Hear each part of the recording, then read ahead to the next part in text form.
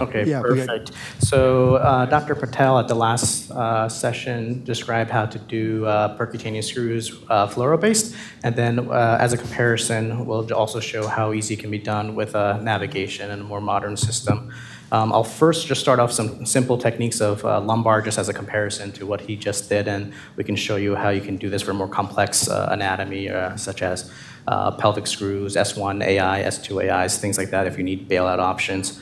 Just want to confirm you guys can see these instruments, and you can also see the navigation screen as well. Yeah, everything's very clear, and your audio is great too. So can you explain this navigation system? Is there a camera associated with it, or? Sure. So right now, what we have done here is a little bit different workflow than what I would do in the OR, but we had a preoperative scan done of this torso, and what we did was we placed a spinous process patient tracker, and we registered some fiducial points. So there's a few more incisions than a typical case, and we use that as reference markers so we can identify and confirm the accuracy of this navigation system. So when I placed it on this spinous process, I could check with the navigation that it's on the spinous process within 1 to 2 millimeters of accuracy. In the typical workflow in my OR, we would do an intraoperative scan. There's various technologies, various companies that make different scanners, and then it's all integrated there. And the registration, you can place that tracker on right before the scan, and so it's automatic registration, ready to go, and you don't need to necessarily put one of these additional stab incisions to confirm the accuracy.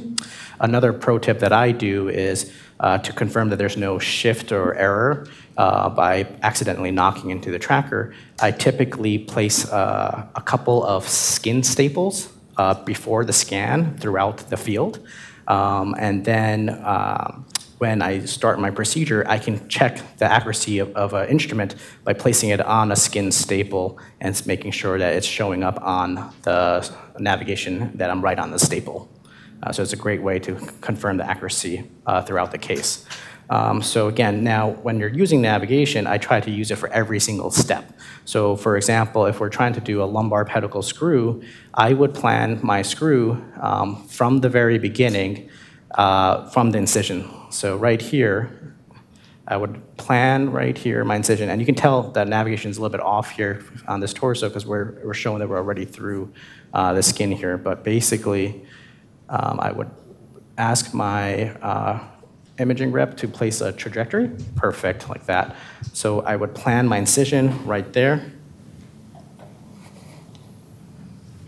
I knew it does look like there's a registration error, or at least a frame shift. Yeah, no, there definitely is. There definitely is from here. Are you going to be able to use this accurately as a good representation? I think in a real life situation, obviously you'd re-register. Oh, totally, yeah. So right now, this is what we had set up. So we'll just do it to show the basic. But I would plan my incision there, and then basically the importance of the navigation to check is, since you are not going to have the visualization, you want to just check for palpation. So right now I can feel that I am on bone there, and knowing that it's inaccurate from there, we wouldn't start it in a real patient. But basically I would go here, find your trajectory where you want to go, right here.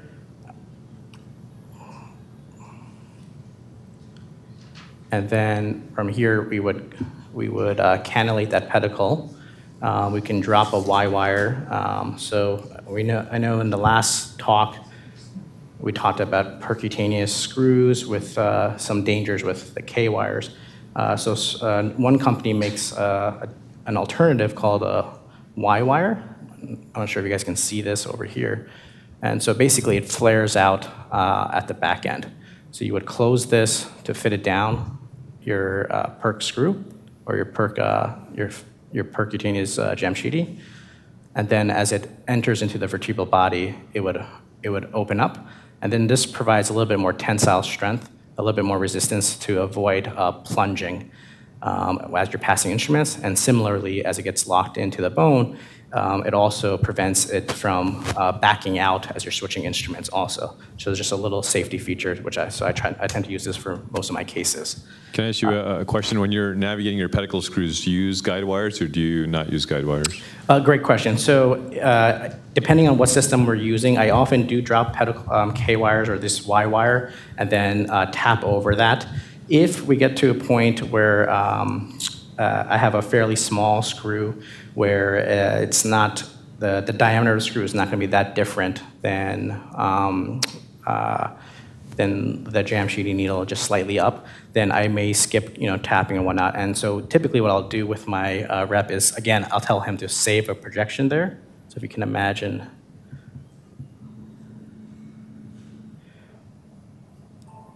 And then if I go to the navigated screw, you can essentially do this K-wireless, where we would get this ready to go.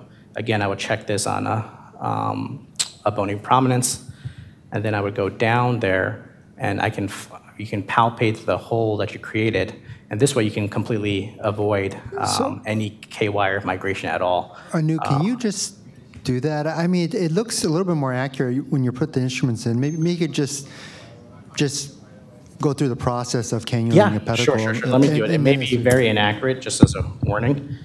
Can I get a mallet, guys?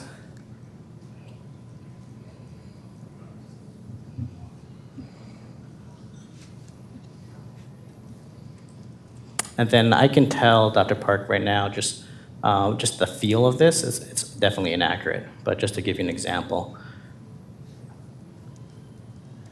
So you would advance that there. We can save that. So this is a navigated Jamshidi. I mean, correct. It's a navigated Jamshidi. Other options like a navigated drill you could maybe utilize as well. Just to discuss the range of options here with navigation. And then I would basically pass that Y wire through, make sure it's locked into bone. Right. So advantage, clearly, you don't have to wear lead for this, assuming accuracy is intact. And the advantage of maybe not using a Jamshidi is like if you have irregular bone, facet arthropathy, drilling through is just much more straightforward. And then I would just keep going through.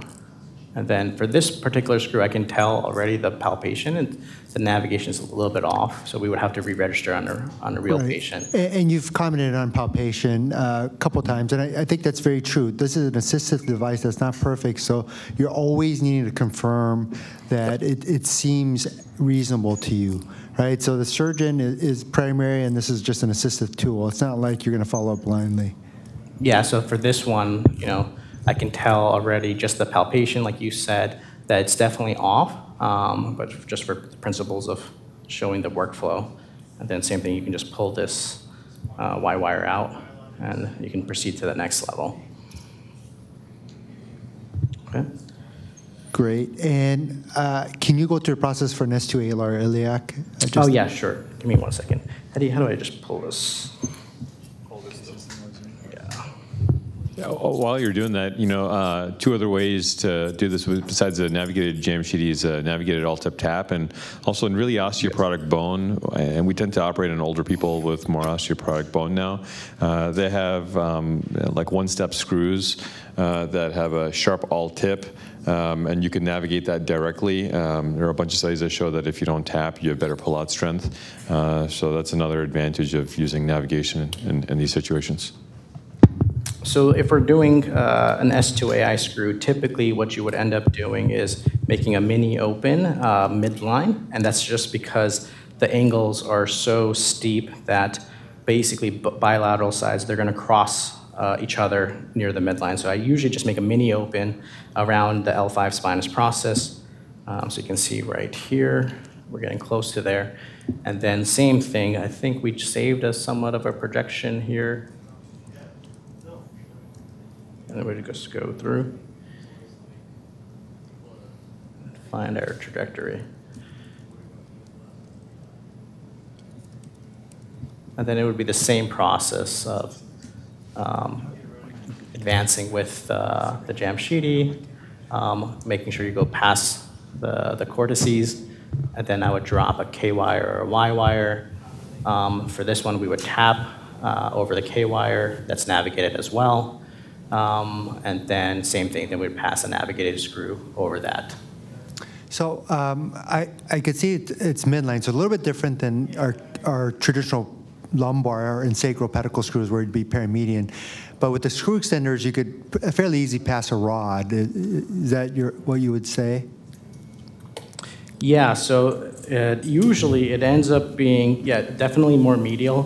When you have the tabs there, you just have to adjust it a little bit more, pushing them out. And so then that mini open in the midline really helps you. So you can really get your finger deep into the wound to sort of palpate for the rod and adjust the tab to lateral, since it's going to have a very medial to lateral projection. The tab will stick out, and so you have to just fumble a little bit by just with your finger and just push it over to the side where the rod's going to go.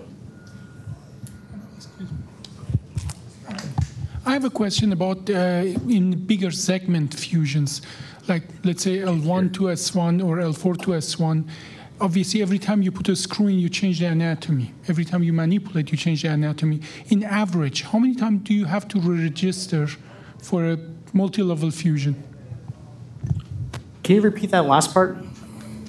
The question is, for multi-segmented fusion, when you use the navigation and this system, in average, let's say from L1 to S1, how many times do you have to re-register or take new pictures and re-register? So if it's a fairly small, like 3 to 4 levels, one scan, one registration should be good enough. And obviously, we're checking the accuracy, either bone-based on a spinous process or potentially a skin-based with those staples technique. Obviously, if there's any inaccuracy, then we'll re-register. Sometimes what we'll have an issue is, for example, if you're going down to the pelvis, like in this scenario,